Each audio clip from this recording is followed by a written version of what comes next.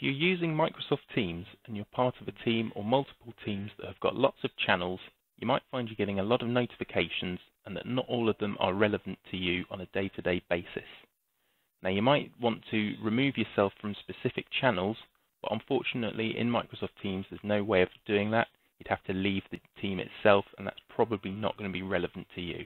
So instead, the best way of doing this is to turn off notifications from the channels that aren't relevant.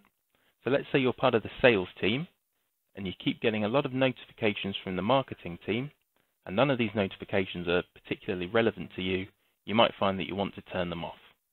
So the best way of doing this is to go into the More options here, select Channel Notifications, and then on the section All New Posts, switch that to off. Then you won't get notifications from this channel.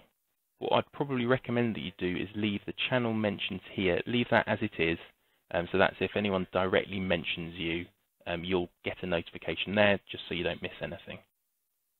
Then click Save. And then what I'd probably recommend you do next is remove the channels that you've turned notifications off from this list here. So if you go back to the More options and select Hide, then those irrelevant channels are hidden from you. So you only see here the ones that are completely relevant that you'll use on a day-to-day basis. But this channel is not completely gone from you. You can bring it back whenever you like. Just click on it here, select the one that you'd like, and if you do decide in the future that you would like to see this channel again, just click Show, and it will be returned to your list. And if you ever decide to turn on the notifications again, go back into Channel Notifications and flick the switch back to Banner and Feed.